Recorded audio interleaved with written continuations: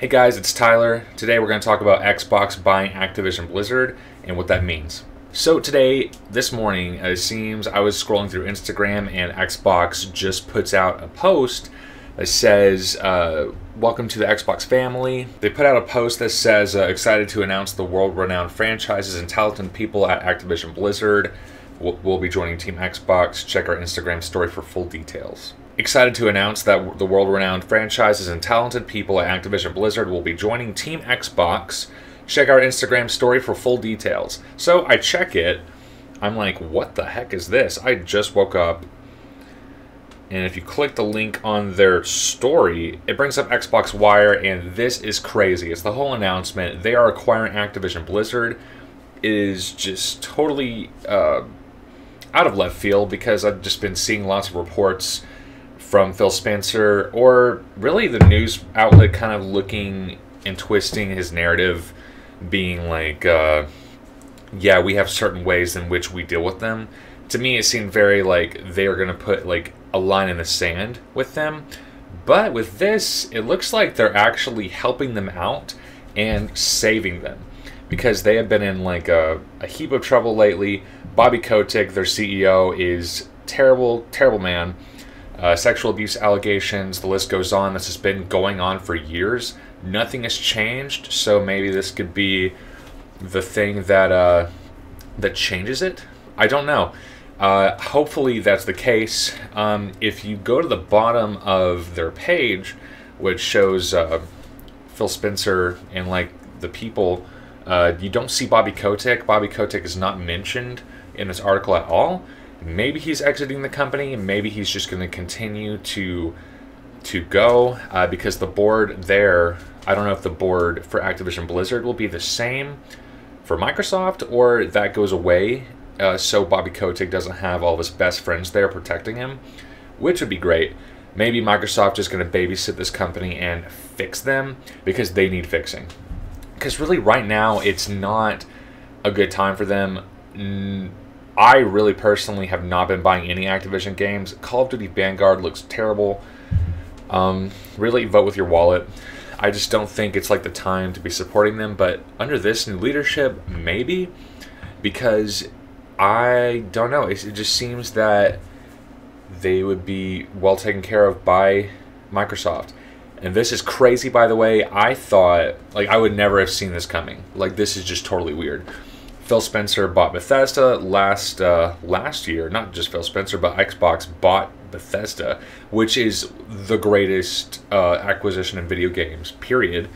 And I have not seen numbers for this, but if they just bought Activision Blizzard, this is even crazier.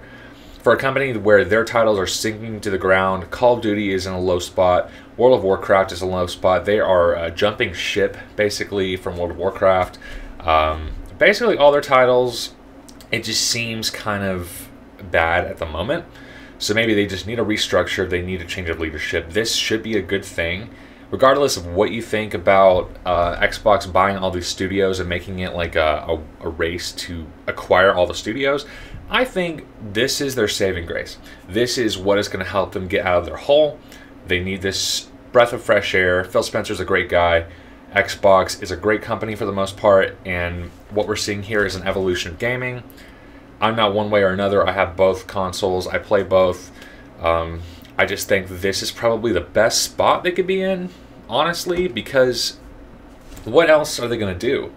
And Bobby Kotick being there, if he stays at Activision Blizzard, then I just don't think it would keep working. But maybe if he is there and Xbox or Phil Spencer is babysitting him, or he's like on a closer eye, I don't know how that works. Hopefully he leaves the company, because this would be the time to leave. He needs to go. But if maybe the better thing right now is that they are being overseen by Microsoft and get some standards under place and have a little bit more accountability for their actions, maybe that will be better. I don't know how this is going to work out, but basically they're running independently at the moment. But I don't know. I'm hoping this will be better. If you're an Xbox fan, this is great for you because you probably are going to get Call of Duty on Game Pass day one. That's not confirmed, but I could see a reality where that happens. I don't see where all the setup is going to be in PC space, but if you're on Xbox, it just seems like a no-brainer. You got EA Play, you got all the EA titles, Xbox titles going day one, Activision. This is a no-brainer. Regardless of how you feel about these properties at the moment, this is a killer deal. If I was going to just get into the gaming space, I would just get Game Pass. It's a no-brainer. I'm not going to spend $70 on Call of Duty next year. That's nuts. That is crazy. And I don't know. That's just my opinion. Like, we're seeing more Ubisoft titles, like the Ubisoft streaming service. I forget what it's called, but it looks like Rainbow Six Extraction is coming up on Xbox Game Pass. Lots of other titles. I don't know what is happening, but they are acquiring pretty much everything, and you'd be really crazy not to get Game Pass at this point. Like, every time, it seems like every year there is a good case to say, why don't you have Game Pass? Because it's just a killer deal. And with Call of Duty and all these other franchises, it's an even better deal. That's crazy. That is crazy. So hopefully these titles get better quality, better leadership, better management and funding. I don't know what that is behind doors, but this seems to be like a better part for the company.